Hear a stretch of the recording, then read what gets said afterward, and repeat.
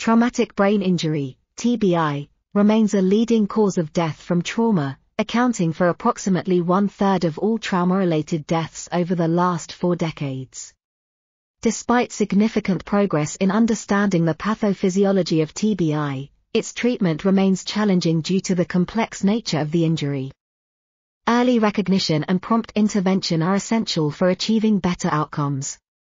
Surgeons must be aware of the controversies surrounding the management of severe TBI, STBI, including the following: mode of prehospital transportation, maintenance of airway patency while securing the cervical spine, achieving adequate ventilation, optimizing circulatory physiology, fluid resuscitation and blood product transfusions, antiplatelet and anticoagulant reversal strategies, and emergency surgical interventions. Recent advances in the field include the use of tranexamic acid, which may improve outcomes in STBI.